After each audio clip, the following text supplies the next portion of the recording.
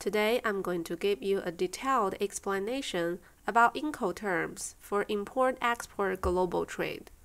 Hope this can be helpful for those of you who want to study the Incoterms. So first, what are Incoterms? Shipping goods across borders can be tricky. There are so many factors to consider for both importers and exporters, and this is why Incoterms were created. In international commerce, Incoterms are a set of three-letter abbreviated trade terms established by the International Chamber of Commerce, the ICC, to communicate different aspects of cross-border trade. There are 11 main Incoterms in use. Incoterms' primary function is to set the responsibilities of a seller and a buyer in a shipping agreement. For both Alibaba.com seller and buyer, it is important to familiarize yourself with the details of each Incoterm, so you can choose the one that makes the most sense for your next shipment. Okay, next, you want to understand the responsibilities connected to Incoterms. Basically, Incoterms define the following rules of the shipment process. First, shipping and freight costs. Incoterms dictate which party will be responsible for the cost of shipping and freight. Second, the point of delivery. Incoterms indicate the point at which the responsibilities are transferred from the seller to the buyer, which is called the delivery point. Third, import and export regulations. Incoterms dictate which party organizes the procedures used in the importation and exportation. And the last one is insurance cover. Incoterms outline who is responsible for the costs of insurance. Then let's talk about different Incoterms groups. Incoterms can be sorted into 4 different groups. The first group is E-type, which includes EXW, meaning the seller bears little cost and responsibility. The second group is F-type, including FOB, FCA, and FAS. For this type, the seller is responsible for transporting the goods to the buyer's predefined transport medium, and then the buyer assumes all responsibilities from that point onwards. The third group is the C-type, including CFR, CIF, CPT, and CIP. Here, the seller bears all costs and responsibility to the destination port. Then the risks are transferred to the buyers once the goods are loaded on the means of transport. And the last group is D-type, including DDP and DAP. And here, the seller bears maximum responsibility for cost and risks. You can see as you move from E to D type, the buyer's risk and responsibility decreases, while the seller's risk and responsibility and control increases. Okay, next, we're gonna explain which Incoterms can be applied to which mode of transport. You need to know that not all Incoterms are suitable for all kinds of international shipments. Depending on your mode of transport, such as maritime, air, road, rail, etc., you may have to choose one over another. Please see the tables below for which Incoterms can be applied to which mode of transportation for your reference. Okay. Now we're going to talk about some of the most important and popular Incoterms.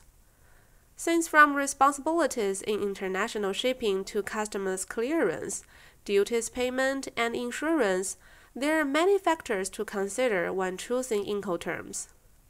Below, we list out some of the most important and most commonly used Incoterms, and we will help you to understand each of them.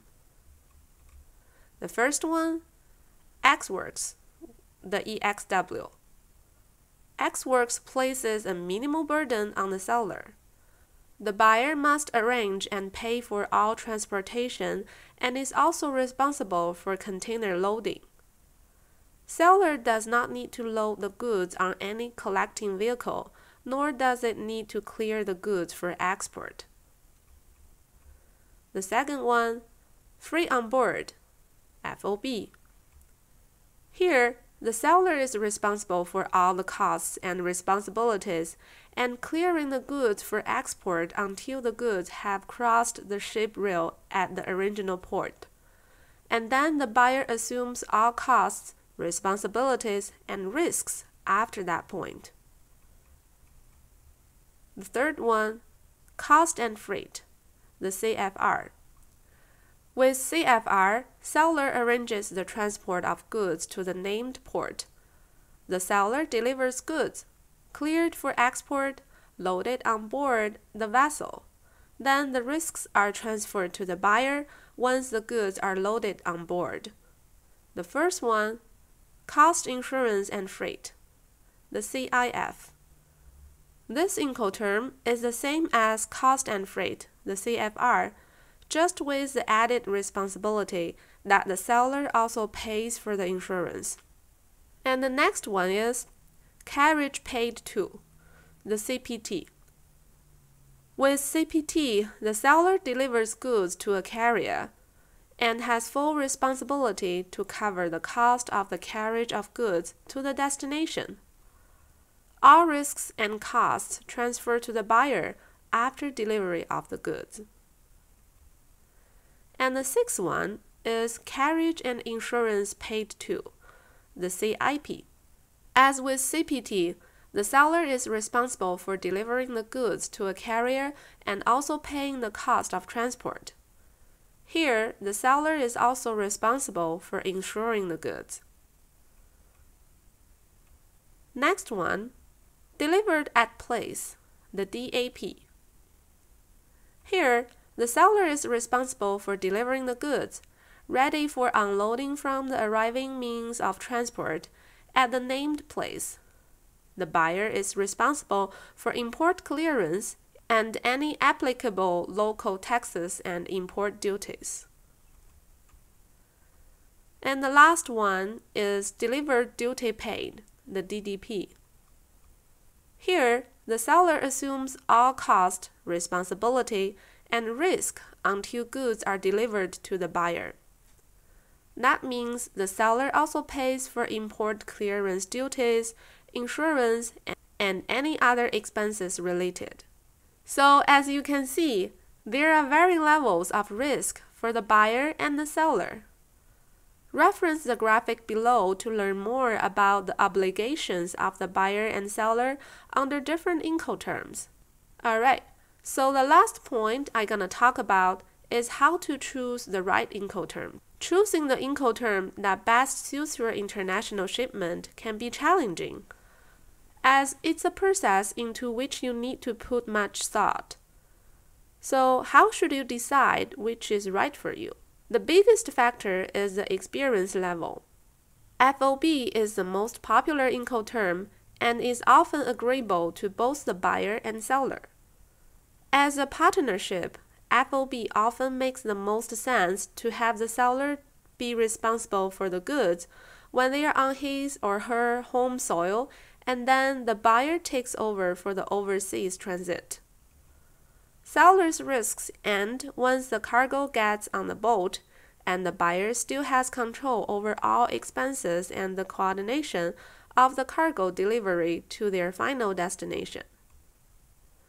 If you are a more experienced importer and want to have absolute control over the shipping process and associated costs, and feel comfortable to take on more risk and responsibility to get it, you may want to choose EXW. While EXW places a minimum obligation on the seller, DDP represents the maximum obligation. It is the only rule that requires the seller to be responsible for import clearance and payment of duties and taxes. Therefore, the seller may also need to acquire an import license. An experienced seller can benefit from this system as they would have total control over costs, including factors to maximize their profit. However, importers or buyers who have more experience are more likely to avoid this shipping agreement. We don't generally recommend DDP for ocean shipping. However, it is more common and makes more sense for air express or parcel shipping. We will introduce more potential risks about using DDP shipping from China in another video. Since some DDP might have some illegal things involved, which will be harmful to your business. And we will talk more about this knowledge in the video next time. Okay, that's all we have for today. If you have any comments or concerns, please feel free to contact us or leave your comment below. And if you like our video, don't forget to click the subscribe so you won't miss our next video. Thank you again and hope all of you have a nice day.